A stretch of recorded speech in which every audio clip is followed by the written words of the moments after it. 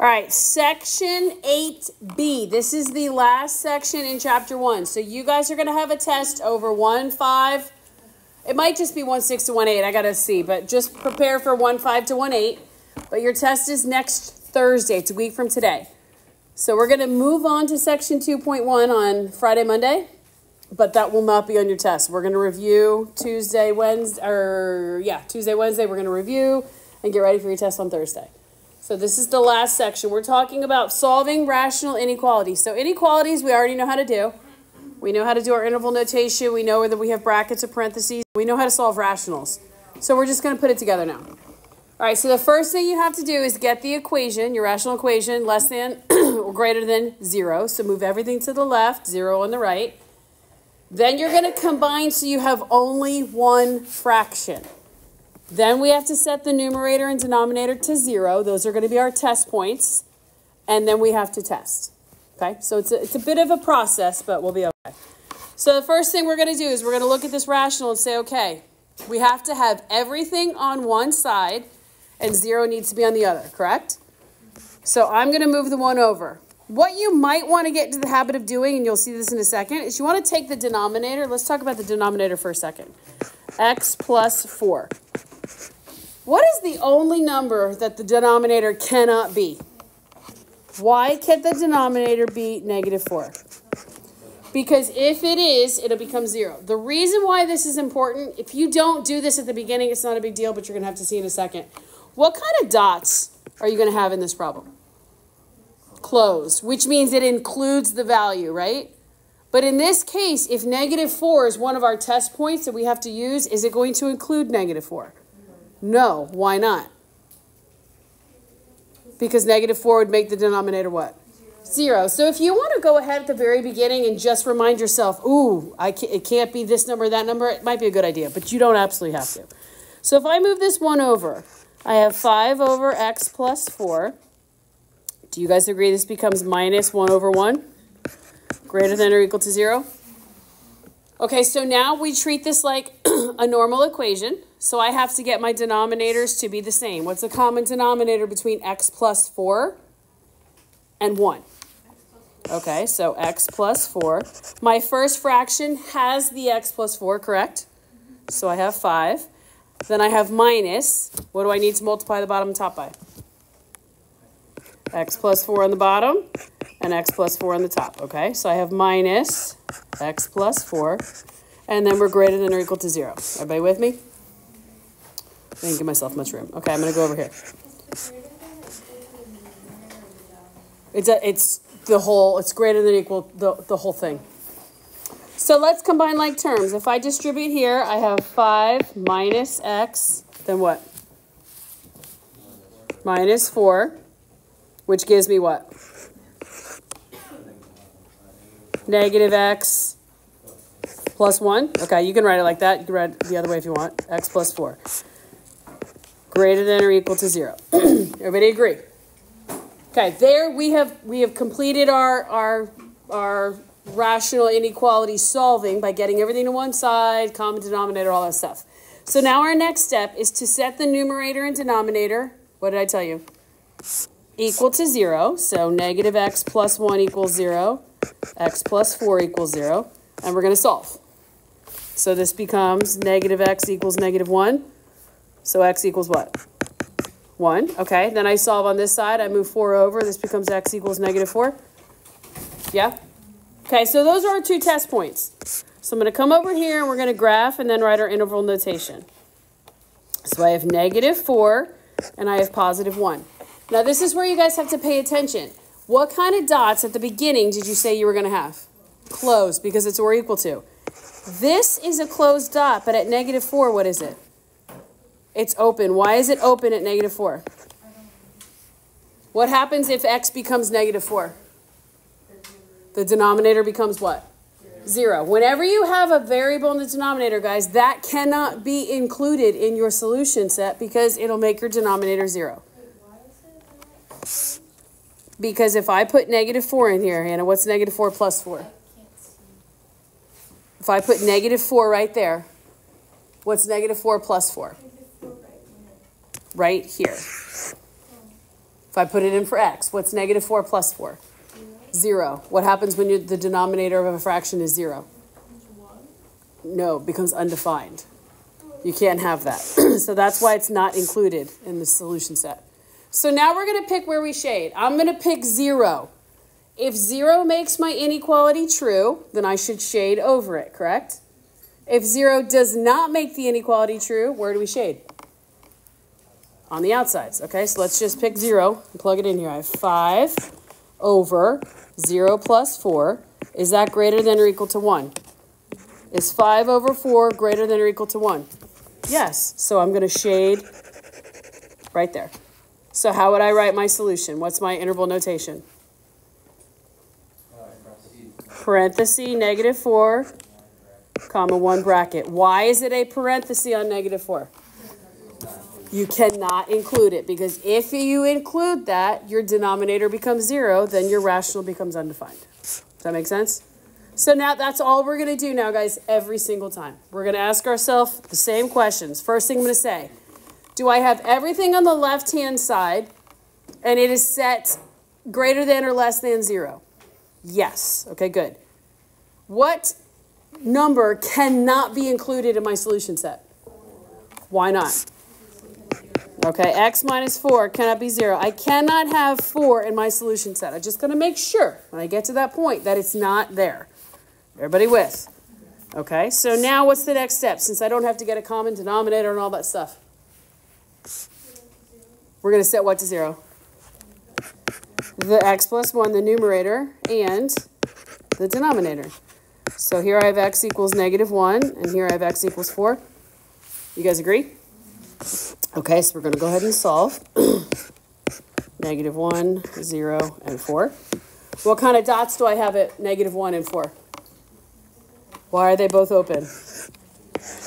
Because there's not an or equal to line underneath. Good.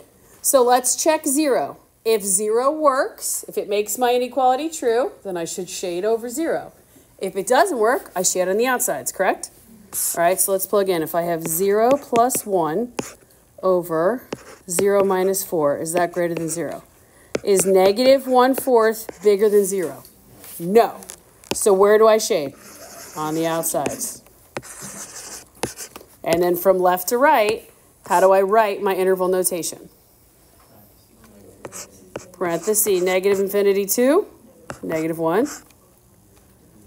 U, 4 to infinity. Perfect. Is this really any different from anything we've done? No. It's just kind of pulling 12 different things all together in one spot. Questions? We okay? All right, let's go to, 3. Just kidding. Again, you don't have to do this, especially since there's not an or equal to underneath, but I like to just remind myself, what can the denominator not be? Can't be what? Negative 4 over 3. You don't want your denominator 0, so if x is negative 4/3, it's going to make your denominator 0. Just keep that in mind. So now let's go through the process. Do I have everything on one side and 0 on the other? No.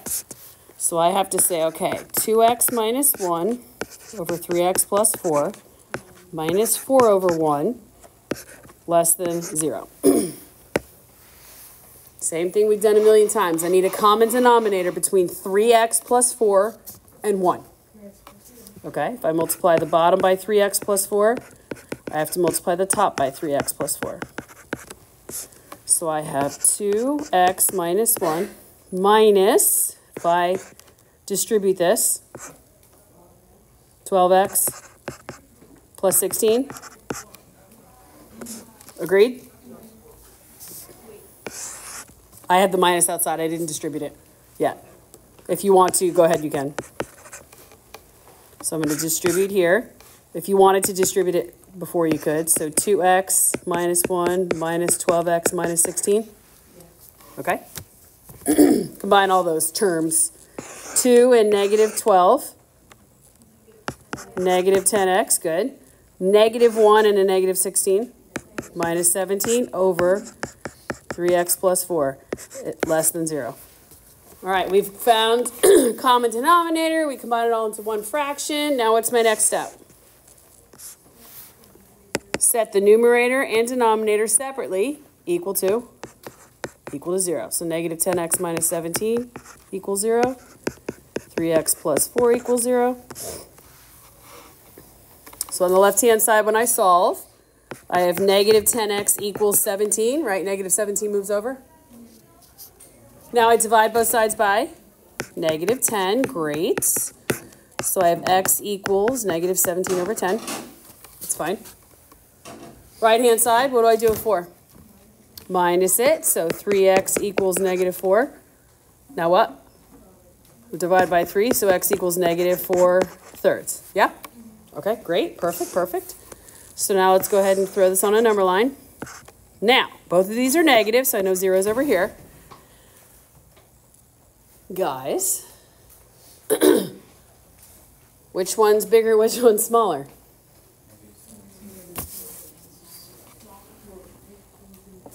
That's what I just heard.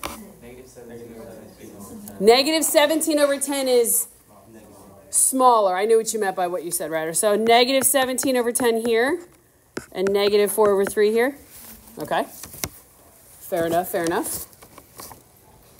So let's talk about our graph. What kind of dots do I have at these two spots? Open. I knew that from the beginning because of the not or equal to. It's just less than. Why did I put that at 0? All right, I'm going to plug in 0 because that just makes my life easy. The way that I have my picture drawn, if I plug in 0 and it works, which way am I going to shade? In between the two dots or on the outside of them? On the outside of them. Okay, so let's go. Let's plug in. So I have negative 10 times 0 minus 17 over 3 times 0 plus 4. Negative 17 over 4. Is that less than 0? Yes. That means this stuff over here works, and this stuff over here will work. If you want to check the left-hand side, you can, but you're either going to shade in the middle or on the outsides. So how would you write your interval notation? How would you write this interval notation, guys? Parenthesis, negative infinity 2, negative 17 over 10. Good. U, negative 4/3, comma, infinity. Perfect. How did you know, like when you plugged it in, whether you had to shade it on the outside or inside? Is it different for each problem? Generally, you can go with, that's a good question. Generally, you can go with what the sign says, right?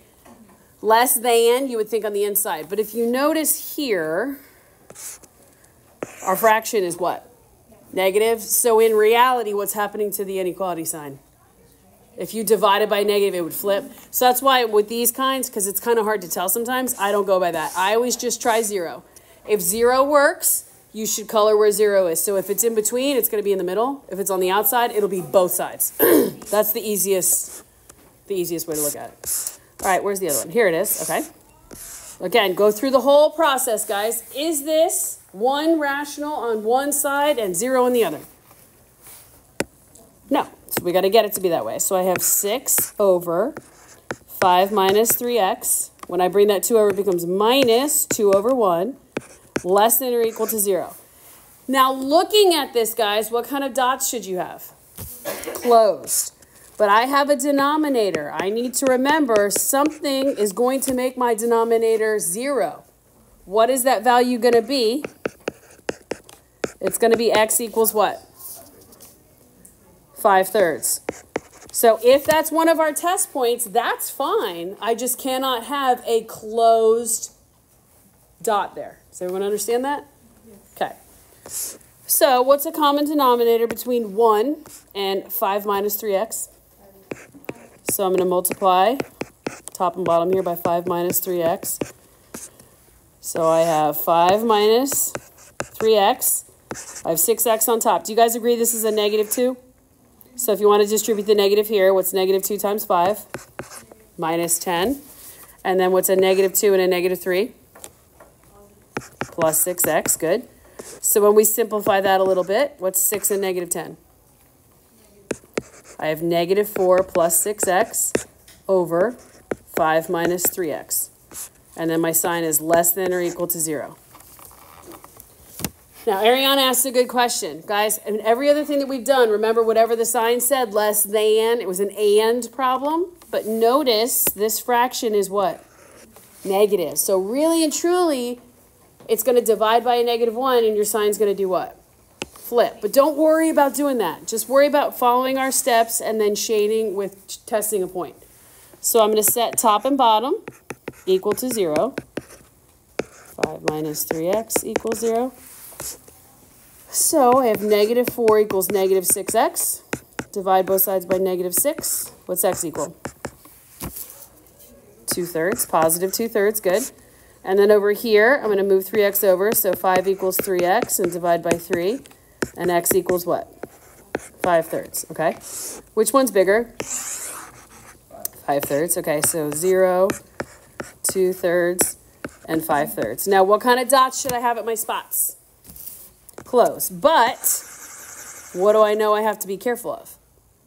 The 5/3. Can I include 5/3 in my solution? Nope, I cannot, because if x equals 5/3, the denominator becomes 0. So now, guys, think about this. We're going to plug in 0. If 0 works, where on my number line am I going to shade? On the outsides or the inside? Outsides. So let's plug in 0 into our original. I have 6 over 5 minus 3 times 0. Is that less than or equal to 2? So 6 over, what's 5 minus 3? 5 minus 0? 5. Is that less than or equal to 2? Yes. How many times is 5 going to 6? One time with a little bit left over. So 0 works. That means I'm going to color on the outsides. Bad color choice. Your two options are either going to be in between the two dots or on the outsides of them. If you want to check the other side just to make sure, you can. But what is my interval notation going to be here? -infinity to 2/3 bracket. Good. Union 5/3 to infinity. Perfect. Questions? All right, let's look at 5. How's 5 a little different? They both have a denominator. How annoying. So I have two things I have to worry about. I have to make sure that x isn't 0. What else do I have to make sure x isn't?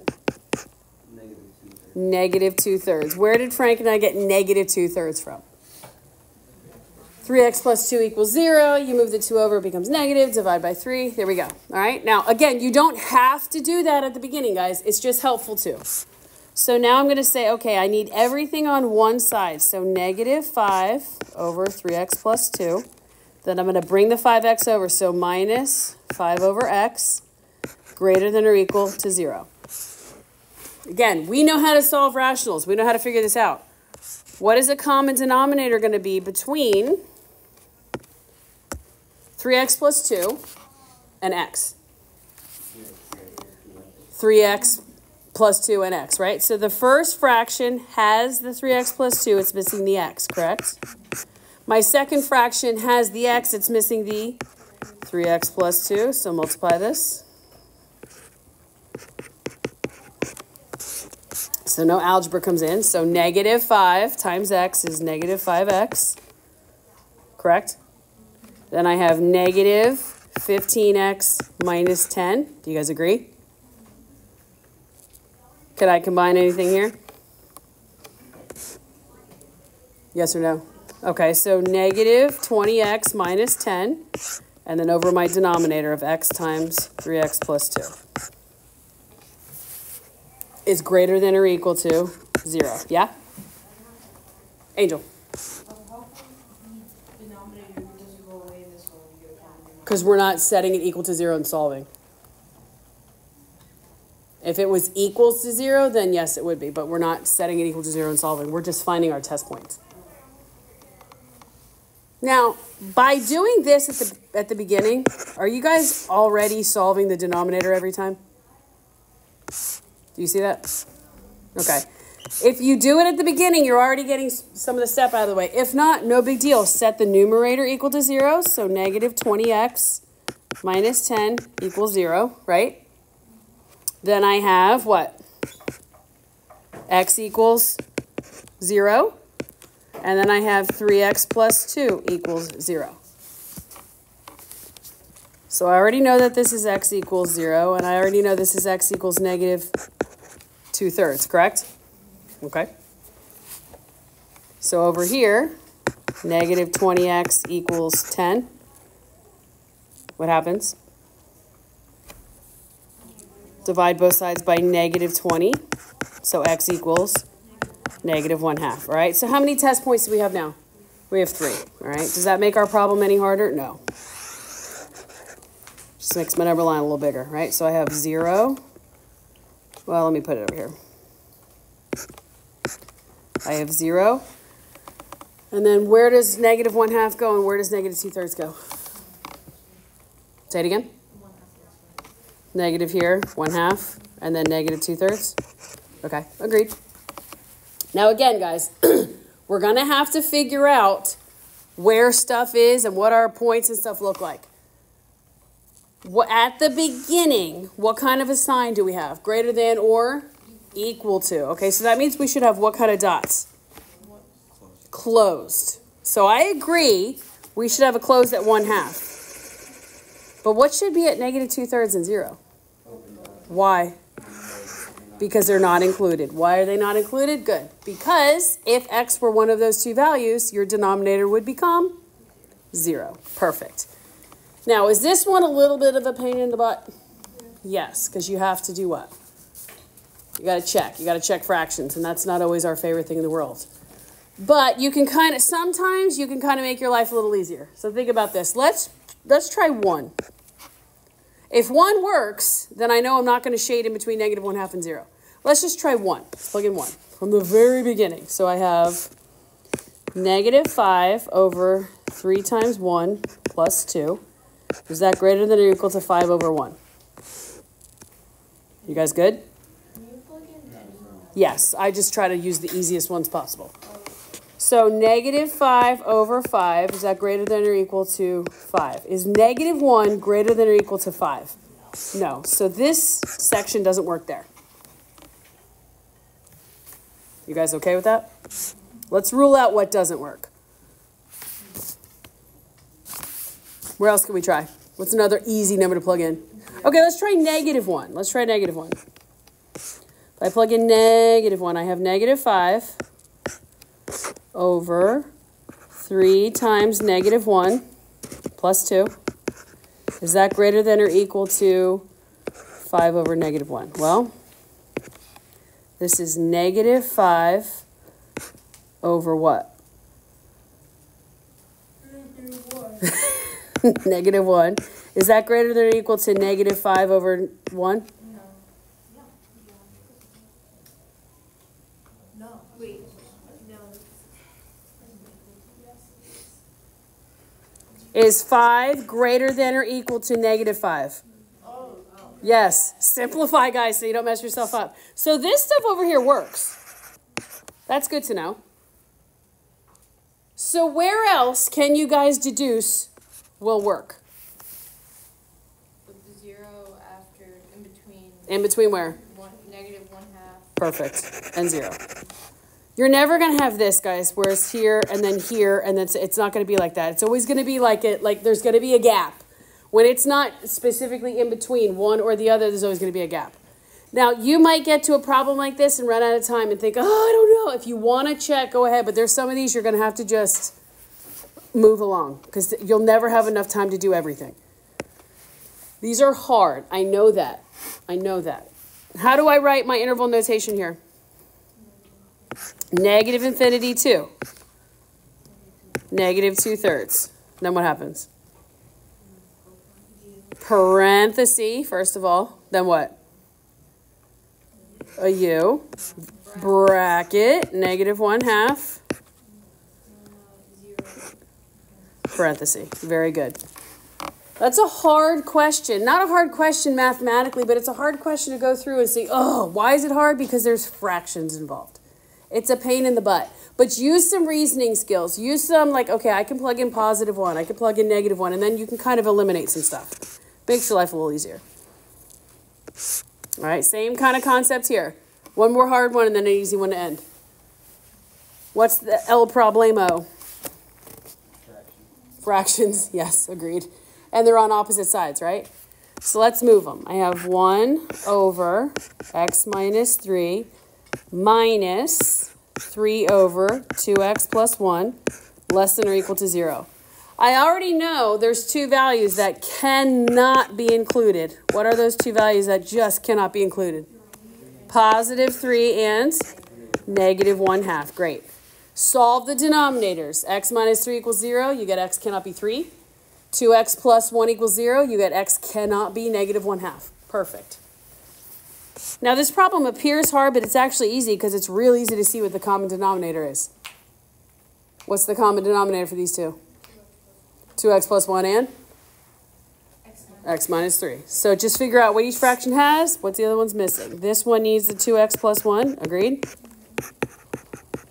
And this one needs the x minus 3. So your two denominators are x minus 3, 2x plus 1. And then your numerator. 1 times 2x is 2x. 1 times 1 is 1. Agreed? Then I'm going to go ahead and distribute this -3. So -3 times x is minus 3x. -3 and -3 is plus 9. So let's simplify a little bit. 2x and a -3x is -x. 1 plus 9 is 10. And then you have your denominator of x minus 3 and 2x plus 1. And that's all less than or equal to 0. Now think about this. Less than. We want to think that it's going to be where when you shade? Less than. All in between, right? But since we're leading with a negative, it's actually going to be an or. But since we have 3 test points, we got to figure out where exactly those things are. A little bit of a pain, I understand. So I need to set -x plus 10 equal to 0. X minus 3 equals 0. And 2x plus 1 equals 0. We've already done these two already. X equals 3 and x equals -1/2. We already had that figured out. So here I have -x equals -10. So what's x equal? 10. All right, so let's put our test points on. Let's figure out where stuff exists, where it doesn't. So I have -1/2, 0, 3, and 10. Now this one's a little easier to check. How come? Do we have whole numbers that we can pick in each interval? Absolutely. Let's talk about where those intervals exist. What kind of a dot do I have at 10? Closed. Very good. It's or equal to. What kind of a dot do I have at 3? Open. And what do I have at -1/2? Open. Fantastic, guys. How come? Because it's not included. So let's try our easiest one in the world to test. 0. Let's plug in 0. See what happens.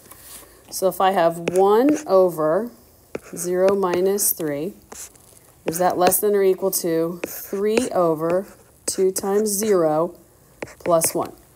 So I have -1/3. Is that less than or equal to 3 over 1? Yes. So look where we can shade in here. So you know you're probably not going to shade where?